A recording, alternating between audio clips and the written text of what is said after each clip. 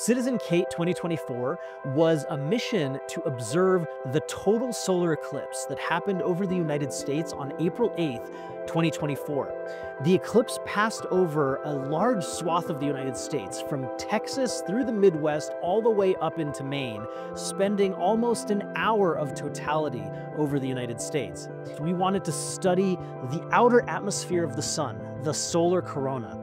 The best time to study that is during a total solar eclipse, when the moon covers up the bright disk of the sun in the sky, allowing you to see the much dimmer solar corona. Having the total solar eclipse cross the United States for an hour meant that we now had the opportunity to observe totality, to observe the corona for an hour. The goal of CATE is kind of a two-pronged process. We have two overarching goals, one of which is to do some really groundbreaking science. And in order to do that, we're using our community scientists or citizen scientists along the path of totality. And so we are not only addressing some of the big outstanding questions in heliophysics, but we're also creating this niche little community of folks who might otherwise not have access to, telescopes and science at this level. And so the outreach is just as important to us as the science is. CATE 2024 and other kind of community science projects like it are really cool ways to really bring communities together. Like as we were forming teams, it was really neat to see how, we had a team of high school students work with a group of retirees, and then we had a team of college students work with families. So it was really neat to see how, even the individuals within their own community were meeting new folks. They were meeting their neighbors. They were really kind of seeing how everybody can be involved in projects like this. Each regional coordinator oversaw a handful of state coordinators, and then each state coordinator oversaw somewhere between 3 to 5 teams, so that way there was kind of this chain of, if something went wrong, you had multiple people who you could go talk to or, get advice, or, if there was an issue with the equipment, there was no one person that it all relied on. Projects like CATE are very important because they get not just scientists involved, but the community involved. And science cannot happen in a black box. You do need to have community support, and not even just in doing the science, but just supporting science as a whole. So the cool thing about CATE was that because there's this large celestial event happening, we were able to involve people to not just go and watch this event, but to be involved and participate in it and kind of get their hands in the science of it. This project was especially important for me because I grew up in a very rural area of northern Colorado.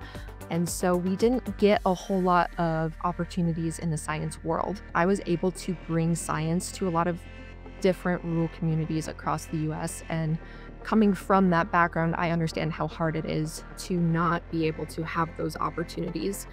There are a lot of things that we don't understand about this celestial object that gives us all of our heat and our light, but also is the source of solar storms, what we call space weather, where the sun is sending out clouds of high energy photons, X-rays, and particles that impact the planet, Earth's atmosphere, or our human assets in space.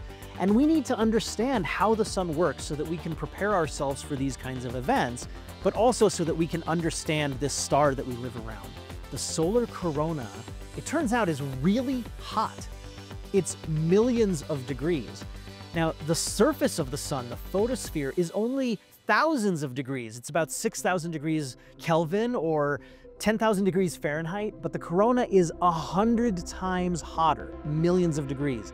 The camera was pretty nice, and that was the first time I heard about a camera like that.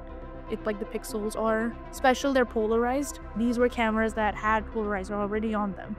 So it's that's interesting, and then once you get the data, you have a little bit of 3-dimensionality in that picture, so you know where the light is coming from.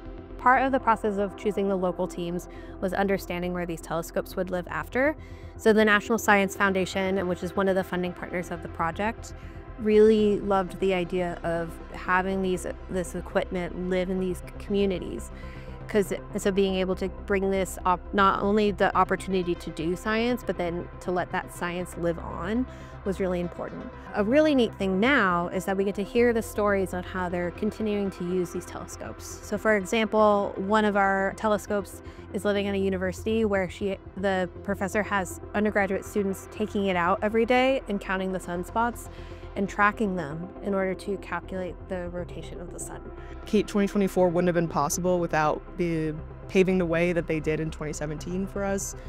So the folks who worked really, really hard to basically prove that we could do this really gave us a pathway to be able to do 2024. Projects like CATE 2024 really help inform how we can make science more equitable in a lot of ways. How can we work with communities to understand the questions that they're interested in answering and really the problems that they need to solve. And then we can really kind of bring all those voices together to start really answering some of these really cool, complex societal questions. We're really grateful that people were willing to participate in this, drop what they were doing and be part of this experiment, practice all of these observations during their free time. But we really hope that they got an experience that they will remember for the rest of their lives and maybe might even make a difference in a career path or how they look at science in the future.